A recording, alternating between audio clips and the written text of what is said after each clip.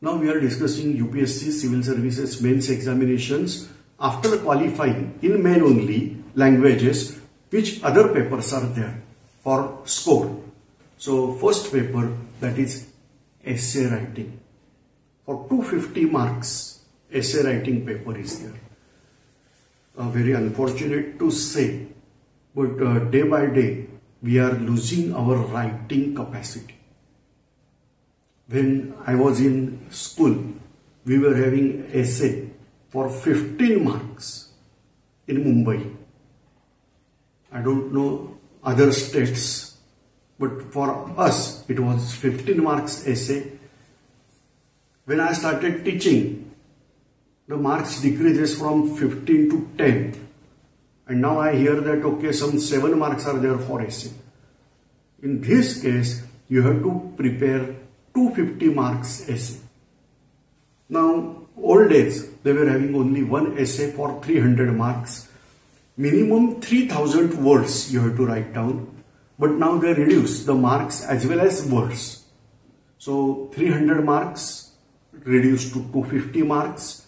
Whereas, words of essay also reduced from 3000 to 2500. Then another change occurred, that they are giving set of 2 essays. In question 1, 4 essays, and question 2, 4 essays. Out of that, in section 1 or question 1, you have to solve any, you have to write any one essay out of 4 topics given, and in section 2 also you have to write down any one essay out of 4 topics given. 1250 words is the limit for this essay. So first essay of 1250 words and second essay of 1250 words on the same paper. That means they have reduced the words, but we are having more probability. Out of 4, 1 topic. Out of 4, 1 topic. So like that, each paper is of 250 marks. So essay writing, then GS papers are there. You may ask again GS, answer is yes. Paper 1, paper 2, paper 3, paper 4. Paper 2, 3, 4 and 5. These papers are of GS, General Studies.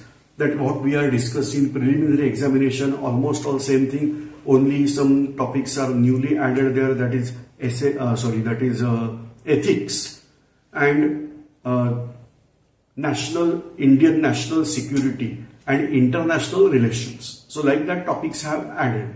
So that is General Studies paper, that is 2, 3, 4 and 5. Each paper is of 250 marks. Then your optional paper. Now there are 2 papers, 250 marks each.